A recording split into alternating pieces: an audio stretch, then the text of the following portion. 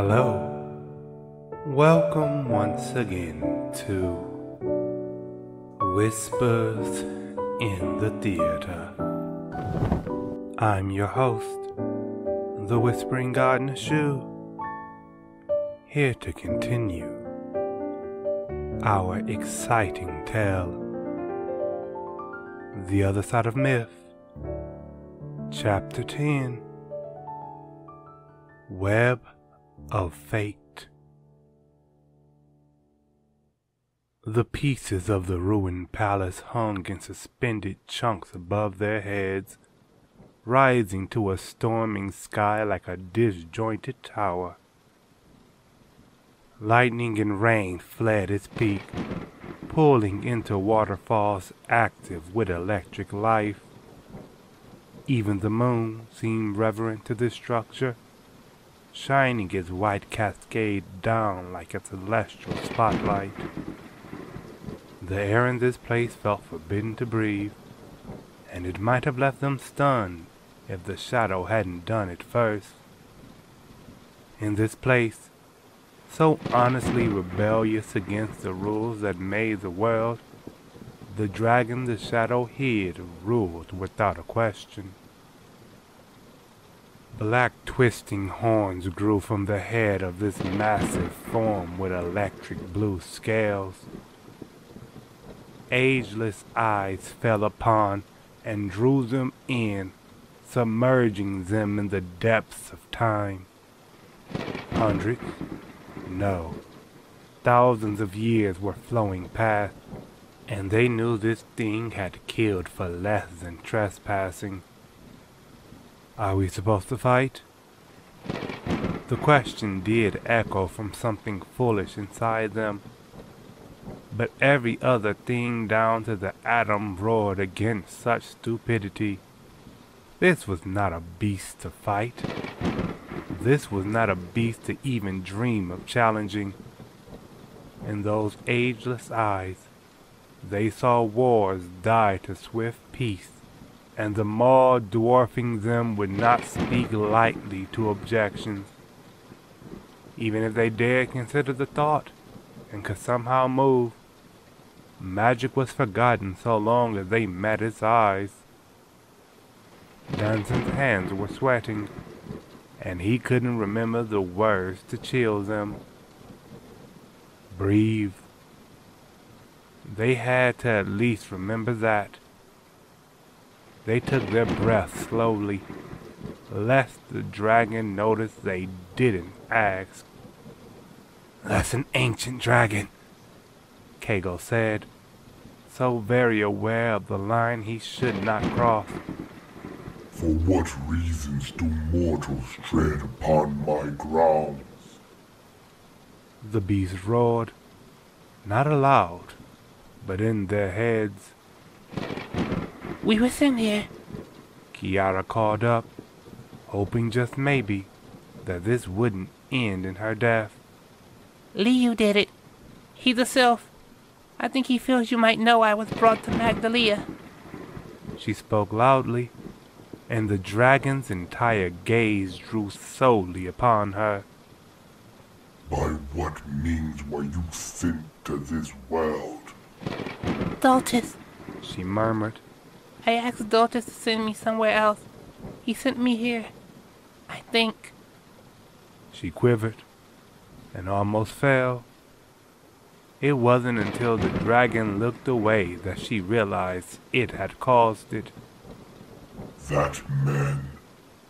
Its voice remained in their head, but the roar was gone. "Never before had a mortal youth made such a flagrant demand of me. I had destroyed empires in anger, and to save his home, he demanded my power." Fear evaporated, pulling away as if the moon itself had snatched it. "Daltis," Dunstan murmured as he held his shoulders. "So Kiara's not mistaken. Who else but the boundless mage could send someone to a different world?" "Boundless, but not without a price. not without a source. I am that which delivered the power unto him. I am Mordunal. His granted name tore away the remains of their fear, and they stood firm, but not without great respect. And that boy, Liu, just a child still, and yet he plays a hand. I should have expected after Dortes found life within my dreams. First, he returns after 2 centuries, and then a girl bound in a great web of fate appears before me. Web of fate? Kiara looked up. Yes. Threads of chance tying us to life. Some small, easily torn. Others like eon-old trees, broken only by the force of ages. Some still are durable and eternal. Many are connected to you, from the people around you, to those you have not yet met in land you have not yet seen. Some still are far off, too far for even my eyes to see their destination. It spoke. The gravity of the words pulled the girl, almost as if the threads he spoke of were tugged. Then Dortes didn't just send me randomly to a different place. She asked, but wondered how he could. Where else would he have sent her but a place he knew well? It nodded.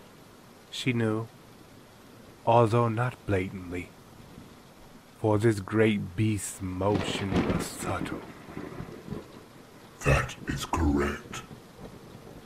Though even he may not have known what awaited. By simply hearing your request, he too became entangled.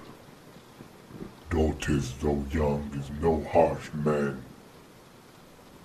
If he thought you would know danger, I am certain he would have spoke. Does this mean I can't just go home? The shake of his head shared that nearly imperceptible quality. You could right now, and you would alone to return. Both worlds are caught in your web, caged by threads that bind them too. Were you to slip free, storms of unending chaos would reduce them both to ruin. By those words, she saw feline and armies of dwellers, in no way content with subjugating one world. Nandoxia would fall, and they'd somehow make it here, ruthlessly tearing the lands apart. Maybe feline would even be in command. Kiara understood. She thought it was an accident that cast her to Magdalia, or maybe even haste on her part. But Dortes had warned her. She was the enemy of the dwellers. No matter where she hid, they would track her down. At least here, she was hidden in a myth. Maybe it'd even let her save both worlds. If I wanted to untangle the web, where should I start? The strongest thread stretches far from me, but not from you. Return to the Sylph Child, and head to the Red Town of Love. Will doing this be the right move? Should I even try? It is only your journey that can answer that question. We all do not know when our actions are right. They are stones cast into the ocean of time, rippling out longer than many of us breathe. Will uncertainty make you turn away? Will it make you hesitate? If his words were true, there was little time for that anymore. She shook her head. It won't. I'll see what lies at the end of the thread, She exclaimed, and the great ageless eyes found her again. Go forward then, child. Go forward on these twisting lines of fate, allowing nothing to hold your power back. It boomed. Go with a gift from me. I cannot give unto you power limitless, but with you shall be a piece of my own. The words carried on in her head, even as its maw opened, and she saw the embers of a great flame. She couldn't even raise a question. Fire poured from its mouth, pushing the others back. Inside the flame, Kiara felt her clothes light up. Her uniform burned in a way that did not burn her skin, burning in a way that did not turn them to ash. Instead, they were transformed. Her black skirt burned red, and her orange shirt to black. The flames fluttered around her neck, weaving a hood that matched the dragon's scales. When the flames dispersed, she examined herself, unsure what purpose the clothes could serve. Now, Mordunal spoke. be gone. His voice in their heads threw them like meteors through space, right back to Liu's home where he floated in a meditative state. Excuse me for the abrupt teleportation. Were I to hesitate, he may have sensed that magic and burned it away. I do not know what would have happened to you all in such a case, he said as he opened his eyes. They shook their heads, no grudge held. At that, the sylph went on. Did you find out anything that would help you go home? I don't really think I can say yes, but I think Dotus sent me here because he knew it's where I needed to be. So Dotus is alive. Enough so that he visited the dragon, Danson said. And apparently, there are threads of fate that more or less bind her world and ours. He looked at Kiara. She looked to Liu. Why did you feel I needed to see Mordunal to begin with? Dotus is a name that many of us know, but have never come in contact with. It is the name of a hero that echoes from here to the dark lands where you just were. When I was younger, I met Mordunal myself, and saw what a meeting with him felt like.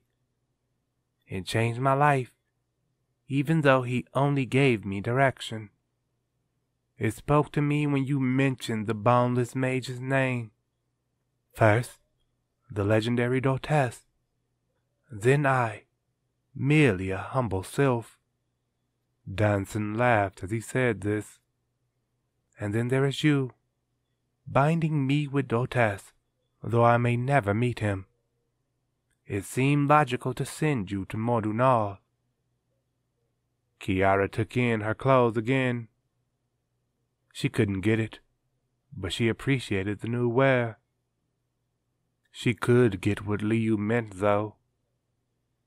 The circumstances called for that meeting, and she certainly wouldn't know what was in store without it.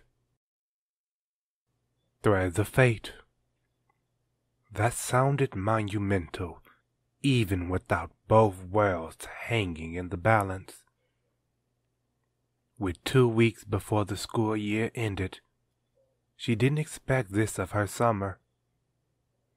While they were terrified the last time she saw them, she wondered what her friends would say. Kago crossed his arms. We kinda assumed you wanted to go home, but I guess it's a good time to ask what you really want to do. A web of fate spun with threads of chance. She could ignore them, right? But only for so long. To see where this all goes. I think before I came here, I was already caught. She thought about the shuttle ride and what the strange man said. She wondered how many more like feline would pop up in her absence. She wondered how long they would continue, even if she was there to stop them. How many fights would there be until she could fight no more? Liu shared a somber smile. I understand the trepidation you might feel. My journey started when I was younger than you are now, but I was just as unsure about it. What helped me was having great friends by my side. I don't know Danson's group that well, but I've been following stories. It might be worth it to stick with them.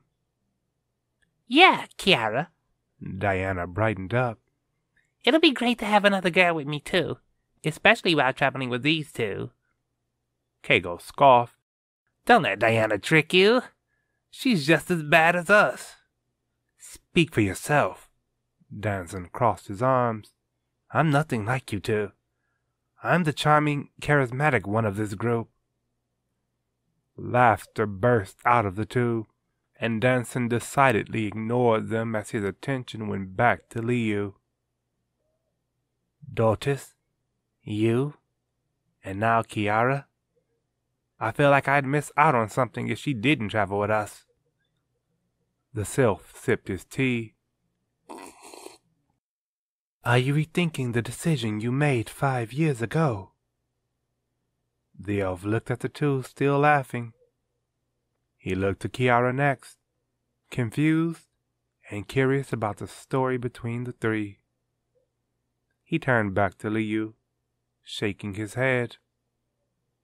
Your group is definitely something else, but I think I like the way mine looks so far. Aw, do you like us dancing?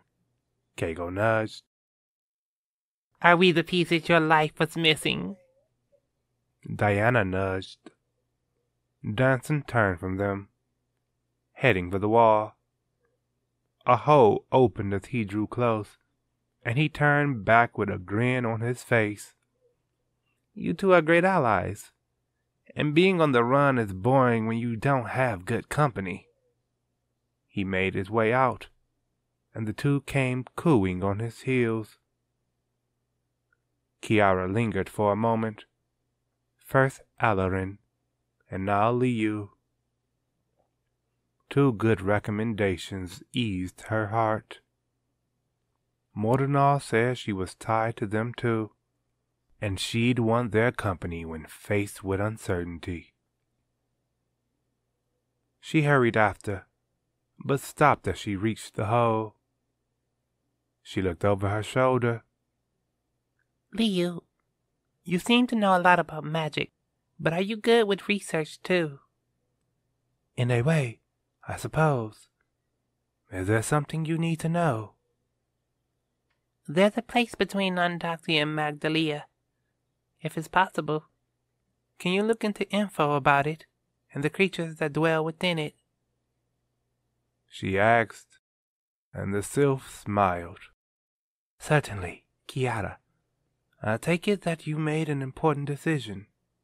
It seems that pulls me further into this web of fate as well, he said. Kiara gave him an apologetic smile. He waved it off, surely aware of a web of his own. The lizard barked up as if calling her name, and she hurried out, ready to pull the first thread apart. Liu watched from the hole as their group boarded and the cottage rolled away. He filled his cup and took another sip, thinking over his own story and where each chapter led. He couldn't help but consider what lay ahead. Perhaps we are bound by more than just Doltes's name. Be strong out there. The internal battles are often the hardest to fight. Chapter 10 ends. And so too ends another episode of Whispers in the Theater. I would be delighted if you were to join me once again.